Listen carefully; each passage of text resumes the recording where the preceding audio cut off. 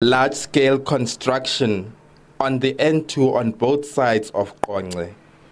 These road projects are part of the 18 that were announced in the State of the Province address. The aim is to ease traffic congestion and promote efficiency in the transport sector.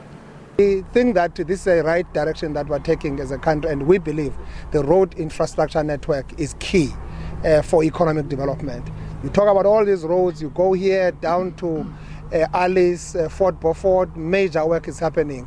Go from Fort Beaufort to your Whittlesea, Queenstown, a major road construction is happening there. So I'm talking about the road infrastructure that is actually so advanced. Motorists hope the projects will be completed on time.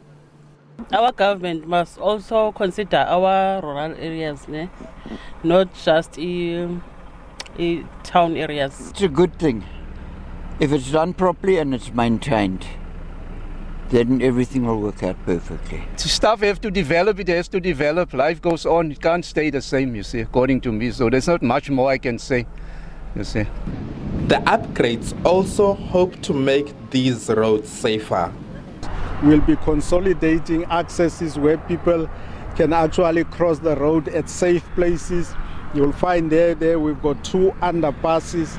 That is for people that is to cross the road, because safety is a main issue. That is for SANRAL. So we always cater, that is for pedestrians, agricultural, that is animals. So we've got agricultural underpasses as well as pedestrian underpasses to make sure that the road is safe. The projects are expected to be completed by February 2024. Abongile Yankees, SABC News, Qonce.